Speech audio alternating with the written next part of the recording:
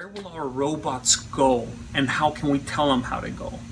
Well, in our VroomCam app, take me to VroomCam, we'll be able to actually define a predetermined path and give the agent, in this case our Vroom rover, the capacity to interact with the environment. VroomCam paths. As a director, there are many times that you actually need to visualize or even walk the path yourself. And then this is the future of cinematic virtual reality direction. So what we do is create a path that I'm actually going to be walking, and it's the path that our robot will take. Start recording. And as I'm walking, this is exactly where I want our robot to go.